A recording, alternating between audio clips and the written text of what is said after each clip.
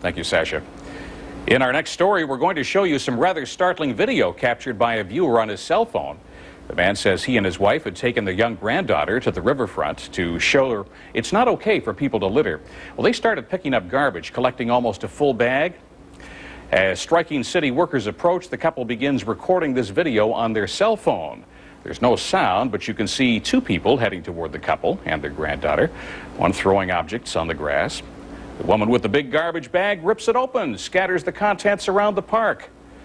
The grandfather says she then yells in front of the little girl, "Here's some more garbage, since you think you should be doing our jobs." The man asked that we not identify him or his family, fearing retaliation.